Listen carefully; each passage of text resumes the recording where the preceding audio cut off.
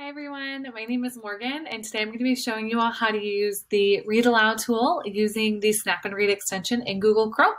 So as you can see, I just have a New York Times article open here on the Northern Light that they have named Steve.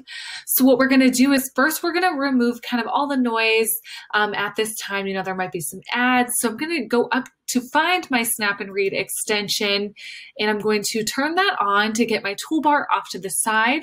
And while I have this open, what I'm going to do is shimmy on down to remove distractions, to eliminate that noise and just allow me to hone in on the content being presented.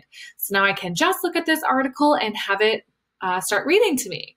So what I'm going to do is I'm going to hover over to my first tool, which is our speaker icon, and we're just going to choose that.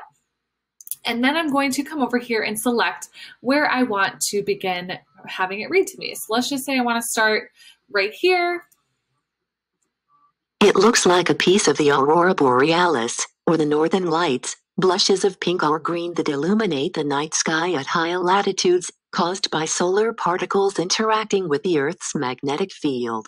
Awesome. And then I can just click anywhere on the page to have that stop reading to me. What's nice about Snap&Read is that if I'm just wanting to hone in on a specific paragraph, what I could do is highlight that paragraph and then have it just read that paragraph and stop at the word field, whereas what I just did would have kept reading there. Now, let's say I want that visual support. So I'm going to turn on my reading line guide, my color overlay. And so when I turn this on, it's going to allow me to focus line by line and have that visual support. So I'm going to choose my Read Aloud tool and we're going to begin this one. But this strip of light is different. It has always appeared farther south, beyond the bounds of normal aurora sightings. Awesome. That was so helpful and allowed me to focus in on that specific paragraph.